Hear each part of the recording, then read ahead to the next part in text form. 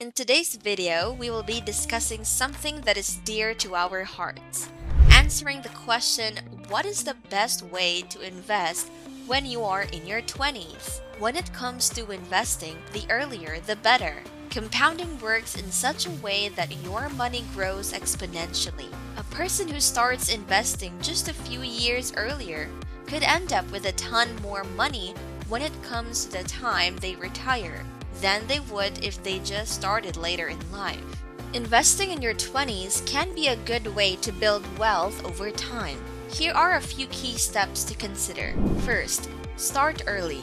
The earlier you start, the more time your investments have to grow. Second, create a budget.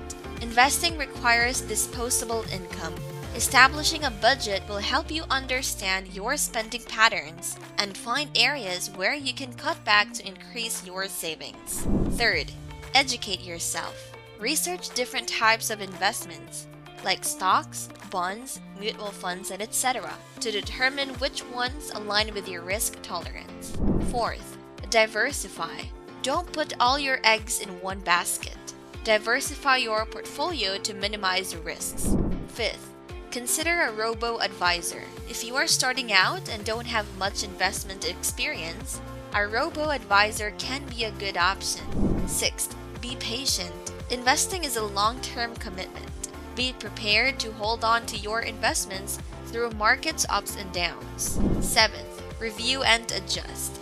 Regularly review your investments and make adjustments as necessary to stay on track to meet your long-term financial goals. If you are in your 20s and you want a head start on investing, here are a few tips to help you out. Step 1. Learn to invest. The first thing you want to do is learn how to invest. Big surprise, right? You're going to figure out how investing is done.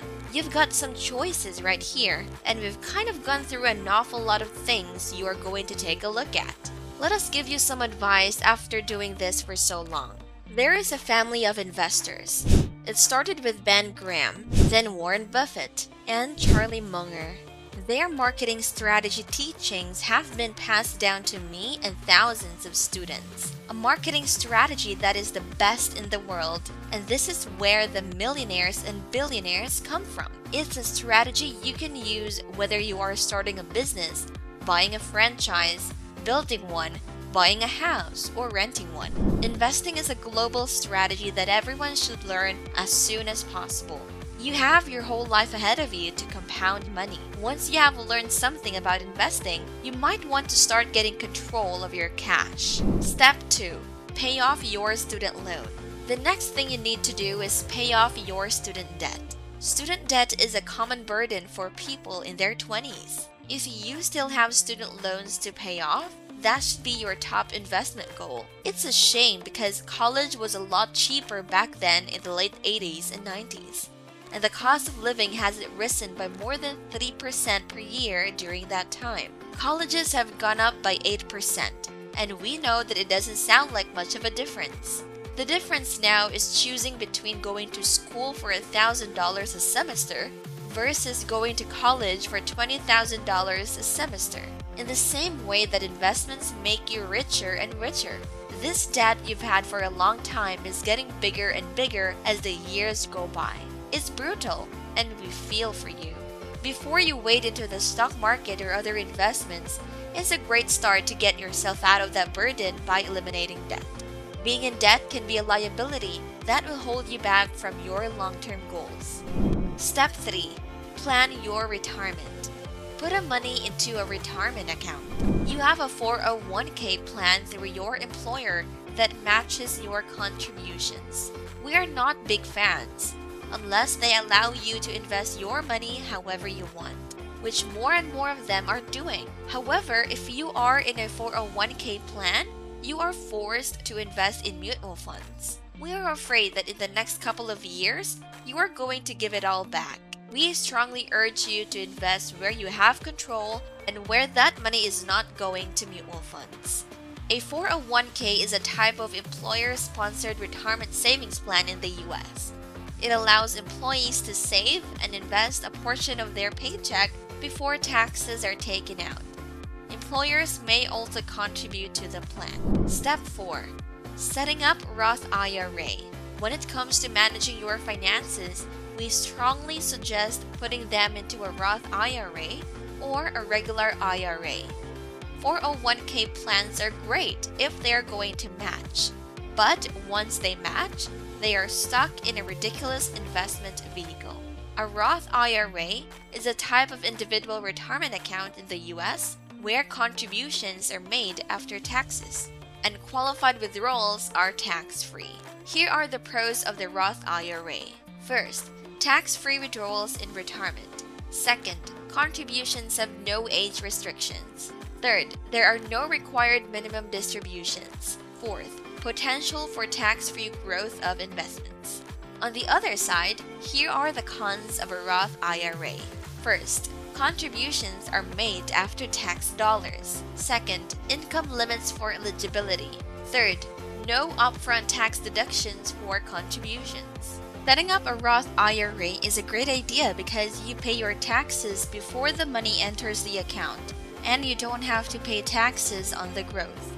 The key thing is placing your money in a place where you can control it, and you have the ability to pick and choose your investments using the principles that Ben Graham, Warren Buffett, and Charlie Munger have taught us. That way you can get maximum returns. A Roth IRA is preferable to people who are in their 20s as opposed to traditional IRAs. A traditional IRA requires you to pay your taxes on your contribution first, and you are in the lower tax bracket since you are still in your 20s. Typically, people in a higher tax bracket are in their 50s and should use the traditional IRA because they might be paying 35 or 40% tax. If you are paying 20% in tax, you want that money in the IRA to grow without taxation. Step 5. Creating a budget. This is an important step, and it takes courage and discipline to live within your means. Creating a budget forces you into a habit where you can only spend a limited amount. Sticking to it is one of the things that is going to help you discipline yourself when it comes to investing. Step 6. Pay yourself first. Every single paycheck should specify a specific percentage that is deducted immediately. In other words, pay yourself first. And I know that you have heard that before, but it is really important that you do it in your 20s. The dollars that you are saving and putting away can help you live a better life. You could have a better car, better clothes, and even take yourself on a vacation. However, the money that you are putting away can turn into millions of dollars later on. If you don't think that's important, Warren Buffett was in an elevator with a bunch of insurance guys, and one of these guys said that they were watching Buffett looking at a penny on the floor of the elevator. He said that he was wondering whether Buffett would bend over and pick it up. The billionaire didn't do it, and when the doors opened, Buffett stepped out and looked back at these guys before the doors closed. He reached out and picked out the penny. He held it up and said, "Beginning of the next billion." The point is that Buffett understands the power of compounding. Warren Buffett understands the power of a little money today, and in 30 or 40 years, it can be $1 million. Setting a budget is an important step in getting the money into one investing account before spending it. In addition to setting a budget, this includes the money you are going to pay yourself first. Step 7. Set specific goals. You should also set specific goals when it comes to investing. How much money do you want to invest by the time you are 30? How much can you see when pulling out? Keep the belt tight because that money is going to make you very rich someday. How much money do you need to invest each month and every year? In order to reach that goal, you need to set some goals and push yourself to achieve them. It will make things easier to stay motivated and push yourself further. If you are having difficulty deciding which path to take, consider putting 10% of the money that you make right into the investment account and sticking with it. Let us give you an example of how important it is to put money aside and invest. Let's say you are going to double your money 20 times over the course of your lifetime.